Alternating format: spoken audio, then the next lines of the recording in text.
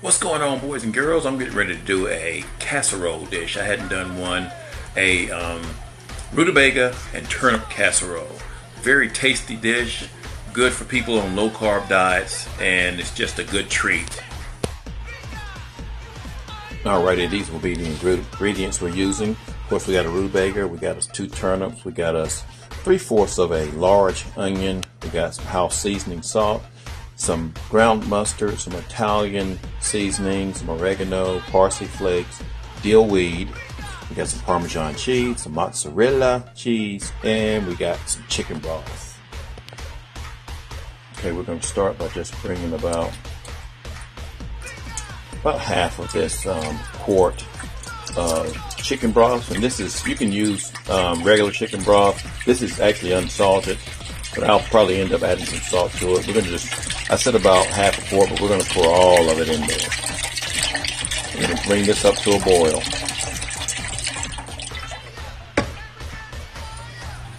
Okay, we're going to start off by peeling our rutabaga. And you want to peel it so you don't see any of that green. See that green up there? You don't want to see that. So we're going to peel that until we don't see any of the green. Alrighty. See, there's no green up there. And the reason why you don't want green up there, because that makes it kind of bitter. Rutabaga with the green on it is bitter. Now we're going to do the same thing to the turnips. Turnips are a lot easier. Everything is pretty superficial on the turnip. See how everything's coming out? Just make sure you don't have any of the peel left up there.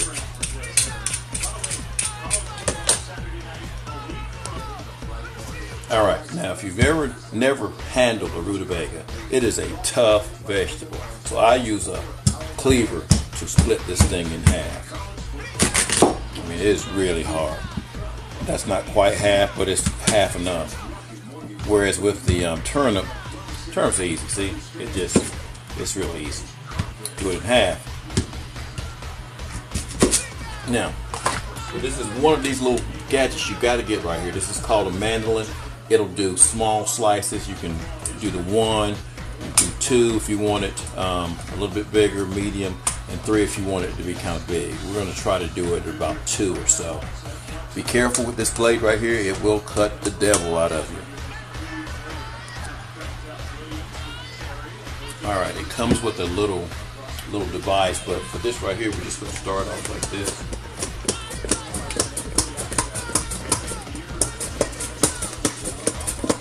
And again, it's cutting them thin slices. When you start getting down toward the end, that's when you got to be careful, because you don't want to cut your darn finger. We're going to do all of it this way. And we're going to do the same thing with the onion. Again, be careful. The onion is really soft. When you start getting down to the bottom, use this little slice. There you go. See how all that stuff looks? Looks really good. And I'm going to do this onion here.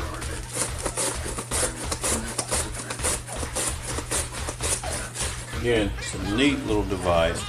All of it doesn't have to be perfect.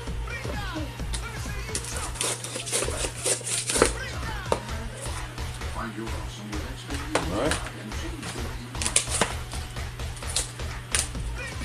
Take that skin and put that out.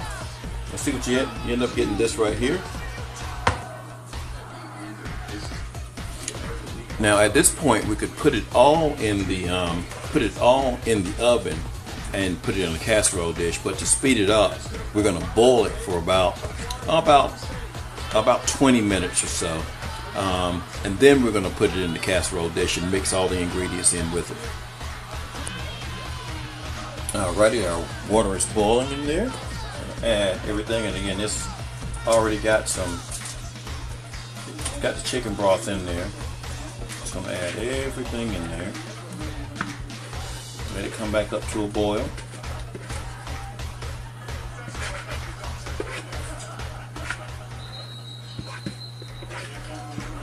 We're going to season this once it's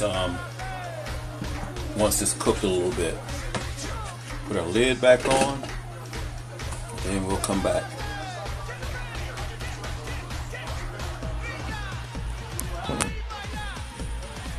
Alrighty, so it's been cooking for about 30 minutes, and we're gonna pour it into the colander. This is why you don't put seasoning on it.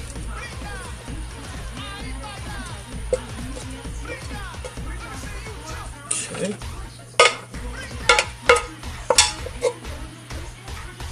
Okay. I'm gonna let that drain. Oops, saw my finger. Alrighty, we're gonna take this. Whoa! And drop the camera on the floor. That almost was a disaster. Hey, we're gonna keep that. Shows you the bloopers. Let's get this back in place. Hold on a second. Alright, let's try this again. I'm gonna take this, put it in our casserole dish. It's nice and hot.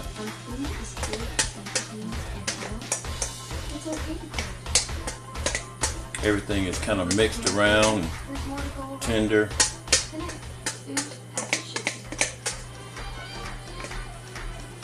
Okay, and we're going to take some of our seasoned salt. This right here is salt and pepper and onion and garlic powder. Put it up there generously. And take some mustard. Put that up there, just a few shakes. A little bit of dill weed. Again, just a few shakes. I'm not giving you exact proportions. Some parsley, a few shakes, Italian seasoning here, a few shakes. So you get the drift. It's nothing special, it's just seasonings that I like. And a little bit of oregano. And just a few shakes here. Now we want to mix it.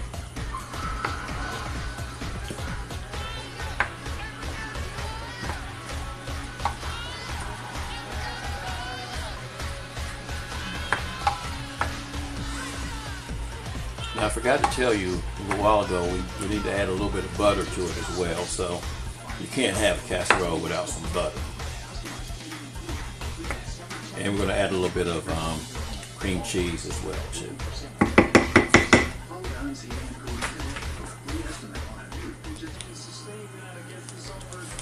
Alright, we put our butter in there. Now we're going to put about half a cup. And actually, I'm just going to put all of this Parmesan. This is about 3/4 of a cup. I'm going to do about half a cup of the mozzarella. And I'm just eyeballing it, guys, so that was probably 3/4 of a cup as well. I eyeball a lot of stuff, so if you're used to following a recipe, you're probably not going to get it with me. A lot of times we're going to mix all this together. Then we're going to throw it in the oven. You got to realize now, it's already cooked. We're just going to get the butter and the cheese infused with it. And the seasonings are going to make it taste good. Again, this is a little bit something different. Something easy, but something different. And then we're going to stick this in a 400-degree oven for about 10-15 minutes. And then it'll be all done. Here is our finished product. Looks really, really good. You can put some cheese on top of it. You want it to taste just absolutely scrumptious. Again, you can see the cheese all melted up inside of it, and we're just going to cover this and going to enjoy it. That is a Lord, I was about to say cauliflower. That is a rutabaga and turnip and onion casserole.